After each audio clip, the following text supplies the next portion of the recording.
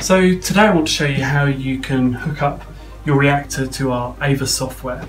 Some of the primary reasons for using AVA software might be if you have a particularly long or complicated experiment that you don't want to wait next to, or if you want to control multiple devices like a pump, a temperature controller, a stirrer, a balance, maybe pH, or it could be that you just want it to automatically data log and record your results. So the AVA software can connect to pretty much any reactor. Here we've got a Huber mini stack connected to our reactor ready frame, one of the older style high-dolph stirrers, so as long as it's got an RS-232 port you can connect it. And then we've got one of the new high-dolph peristaltic pumps and a Sartorius balance.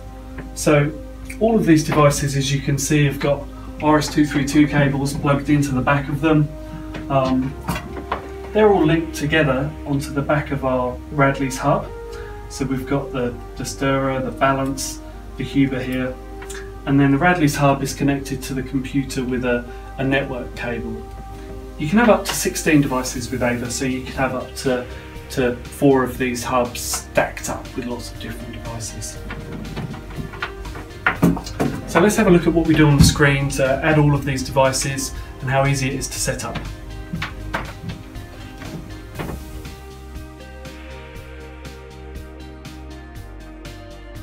So this is the first screen you'll see when you open the AVA software. What I'm going to do is just click on an icon here that looks like my setup. So the top row are for small things like hot plates or a tornado system on the second row with an overhead stirrer. And then in the AVA level 3 and 4 we can start controlling things like circulators and pumps and balances. So this pretty much looks like my reactor ready setup, so I'm going to click on that. Click Create. You can set up to 4 reactors in parallel, but for now we'll just set one up to keep it nice and simple. The setup process here you'd normally only do on installation and then save the file and reuse it. So to add a stirrer, we just click on the top. We've got a high-dolph stirrer set up here, so we select high-dolph. We're going to select that's connected to serial port 1. And then on this side I can add a temperature controller, a circulator. You saw that we've got the Huber temperature controller connected here, but it could be a Harker or a Jalabo or a Lauda. You can see here you can select to connect the temperature probe to the Huber device. And then for all of these devices we can set limits for upper or lower temperature or stirring speed depending on what it is. On the right hand side here we can select a number of different devices. Our setup today is just a pump and a balance, so if I click here to select the pump, it's already selected the high-dolph one, so I don't need to change that. It's the Precision 01. We've got that on COM2. Any limits? You can see at the moment I've got the pump selected. It just lets me control the RPM. So I can set the pump to 103 RPM. What's neat is I can add a balance and connect it to the pump. So if I add our Sartorius balance,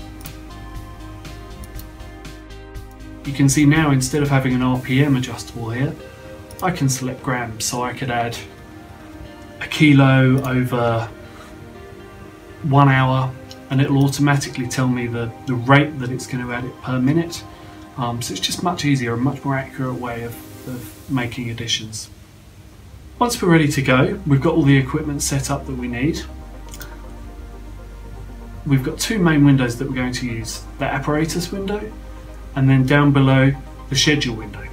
The apparatus window is where we set up all the equipment and also where you can just immediately start controlling something. So if I wanted to set the stirrer to 100 RPM, I can just type 100. And then when I click start, it will ask me to save my results file. So it's a good habit to set that as a date or something memorable. And then off the stirrer will go. and I can also set my temperature controller to 55 and click start on my addition. So you can see here, if I want to change anything at any stage, I can just type in and then click off the stirrer or press enter. Increase the temperature to 80 degrees. So on the left hand side here, it's recording all of the results. So the temperature or the torque or the pH, whatever you're recording. And then in the schedule window at the bottom, it's recording my button pushes. So as I make changes, it's monitoring them. You can see if I change the temperature again to 100, it's monitored that I've changed it from 80 to 100. So I can just repeat this again. If I wanted to repeat exactly the same experiment, although I'd done it manually, it'll record all of my inputs and allow me to repeat it again. So up here it records the results, and down here it records all of my inputs. That's a pretty basic way of running AVA. More commonly, people want to set up profiles beforehand so that you could have heating ramps or controlled additions, and you do that using the schedule window. So if I click down here, it'll say continue using the schedule window, ask me to save my results again, and now I can input things like long temperature ramps, maybe a slow heat up to match my production process. Perhaps I'll do that over 4 hours, or I can input a peristaltic pump step with some slightly smarter set limits. So I could add a kilo here over 1 hour, but I could set a nice override. So if the reaction was exothermic, I could say add 1 kilo, but if the temperature of the reaction goes above 120 degrees, stop or slow down the pump. So you have a safety limit for that step. If you wanted safety limits for the whole experiment, then that's in this settings, safe settings, and you can either set the system to shut down or to go to a safe state. Often if something's overheating or creating an exotherm, the last thing you want to do is switch off all your reactions. So often people will say, I would like a safe state that if the temperature of my reaction goes above 150 degrees, I want the circulator to go to 0 to keep control of it rather than switching everything off. So we have some cutouts, some safe states, and a few other safety settings. So this will record all of your results.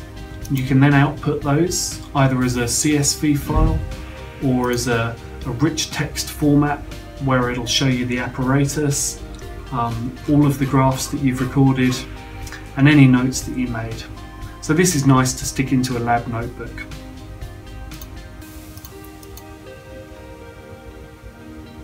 When I'm ready to start my schedule, I just push play here.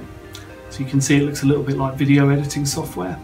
The line will start tracking across the bottom of the screen, and it will control to the things that I've set.